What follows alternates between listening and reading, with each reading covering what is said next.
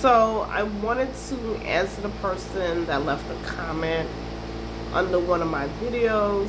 So I did see a comment. I did reference that you need to use some Psalms. And this is the Psalm book I'm referencing. It's actually upside down, guys. I'm gonna try it again. The Power of Psalms. I also use another Psalms book, and I'll put it at the end of this video. And it's Psalms asking for someone to have favor on you, and that would be a better book for you, because you're asking for favor. Now, I do want to specify and speak a little bit more in depth about what I believe, what I gathered from the comment. Now, I could be completely wrong, but what I got from the comment is that the job is downsizing and numerous people are being laid off, and you seem like you are in a great amount of fear. So I wanted to address that. Now, when you are in a situation where you're trying to control how you want life to be for you, you need to make sure that your frequency and your vibration is extremely high, so you can actually get it to play out the way you want it to play out. Now, I don't know if you watched any of my other videos before, and this channel may be very taboo for you if you are a religious person, because I do not teach religion. I literally teach spirituality. And some of the things that I may say may be very taboo if you are a religious person. Now, on my channel, we don't operate in fear. We can't afford to operate in fear, and for many reasons, fear lowers the frequency, it lowers the vibration, and fear comes in different levels, right? So you could have fear within your own subconscious mind, where you're just scared and you're just believing that you're gonna get terminated. Or fear could come in from the way you speak. If you constantly talk about it and you're just like, I don't know what I'll do if I don't have this job. Or you can operate from fear by your actions, just being very nervous. So you want to stay in a high frequency, and you want to make sure your frequency is high so it doesn't align with negativity. So negativity would be you losing the job, and there's no stability, there's no security, and whatever experience you may feel, because we live in a world where we have to pay bills, this may be a very big setback for you. So you want to maintain having a very high frequency during this time. Now, I did recommend you using the Psalms, and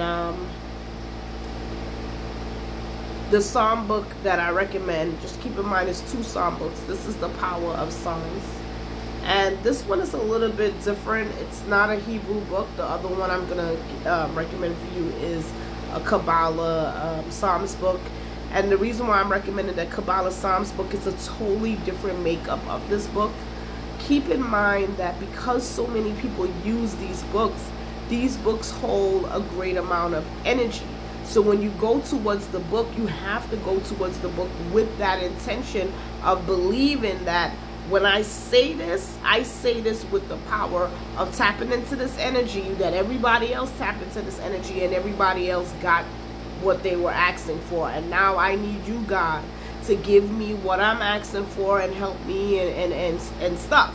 So this is how you have to go there. Like, you found like knowledge, the information, So this is the mindset you need to have when you're actually trying to achieve your goal.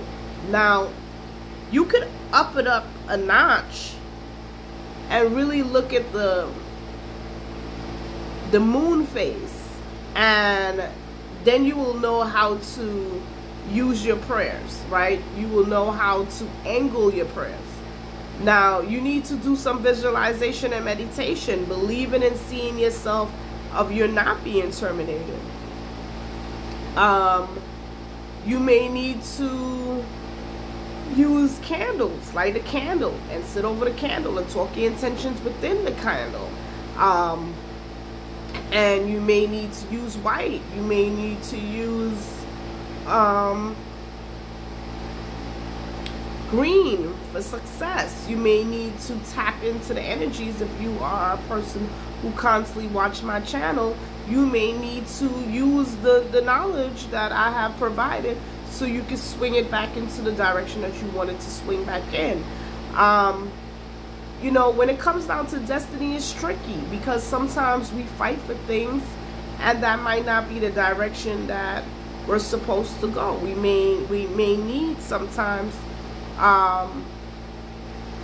for us to allow destiny to happen. And you know, I've been in a lot of experience in my early career. Right now I'm pretty stable with how I want my life to be, although I do feel like there's more room and growth that I will want to be in. But my early career, when I was much younger and I was in my late 20s, early 30s, I was a person who was, you know, working, and I literally, I don't think I ever been in a job in my 20s or 30s in a job that I want. Like, I started in HR more than a year because I kind of like bounced from job to job, and there was some experiences that I went through where sometimes the job, I didn't feel like the job was the right fit for me. And I remember being in jobs where I had bosses and I was just like really frustrated with the boss. And I did so many different rituals on the job to balance the energy in the job. And at one point I had to let go of this job. I had a boss, she was really mean. When I came in the job, she didn't like me. I had a master's in HR. She had I don't even think she had a degree, and she was the director at that time. And they wanted to give me a managerial position to run the location in the Bronx. And when I got there, they ended up giving me a recruiter position, and they had me work underneath her. And I guess for somehow they claimed that I was gonna just work underneath her, and then I will eventually go to the Bronx.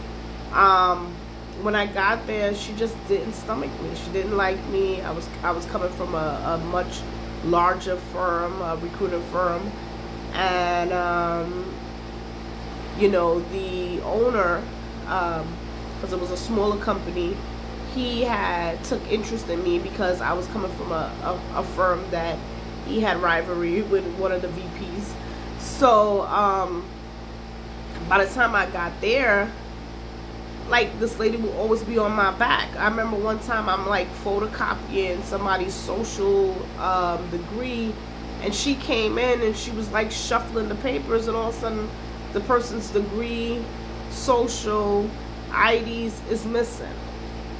It's not there. Like, and that day she just came to visit, and I don't know where this person's documents is, and I'm looking, but I don't want to let her know that I can't find the person's stuff. And they went to a training class that day. It was a nurse, and I'm scared. Like, I'm really scared.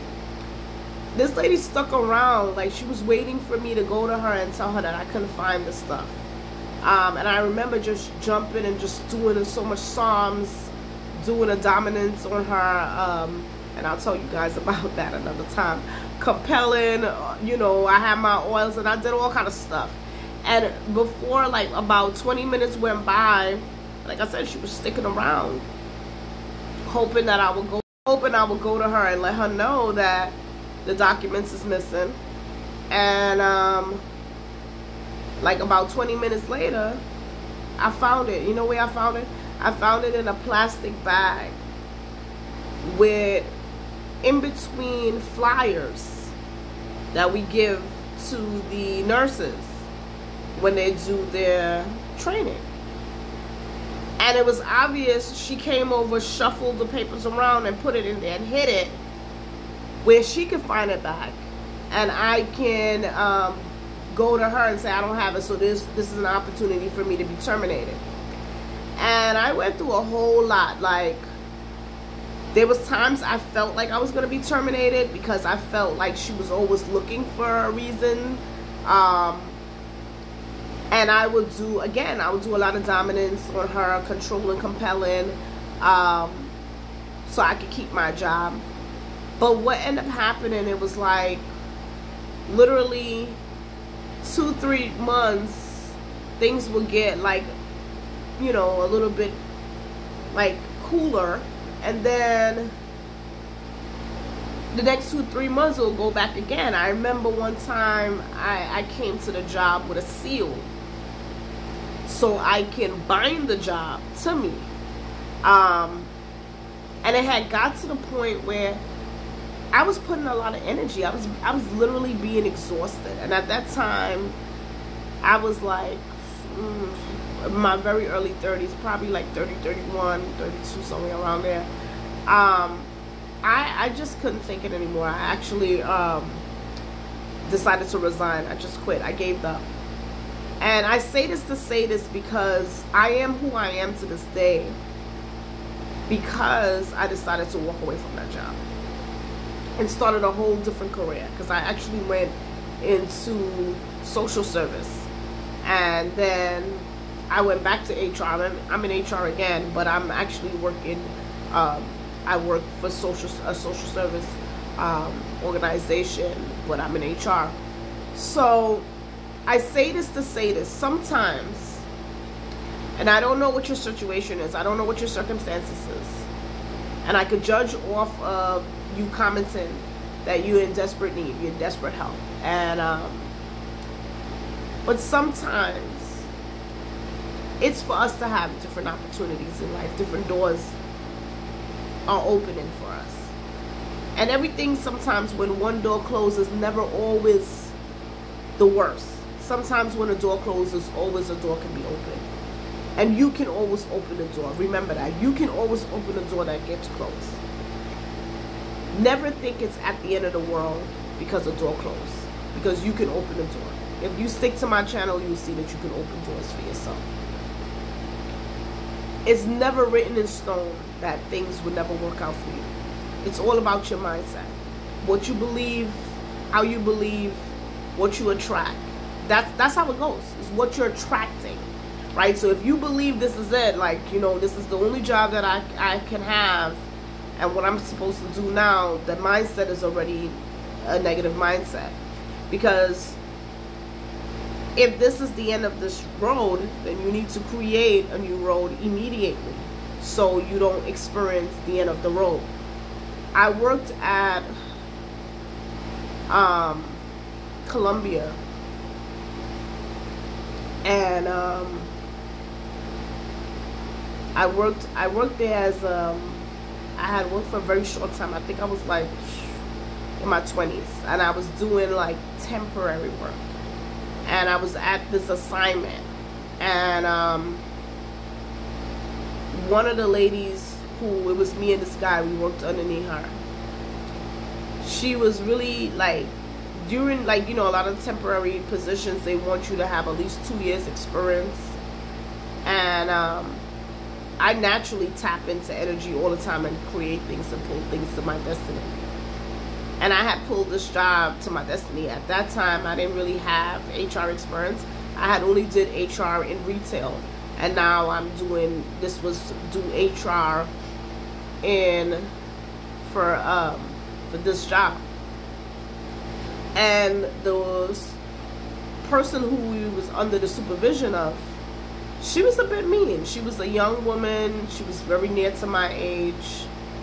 And so one time we had this assignment, and she didn't really explain how she wanted the assignment to be, and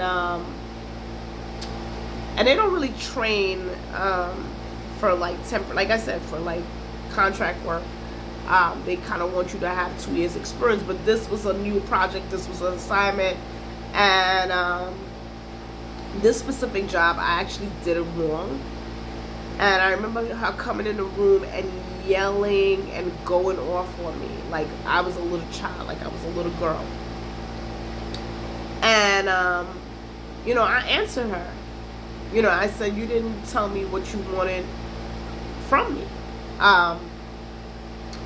And she just went off.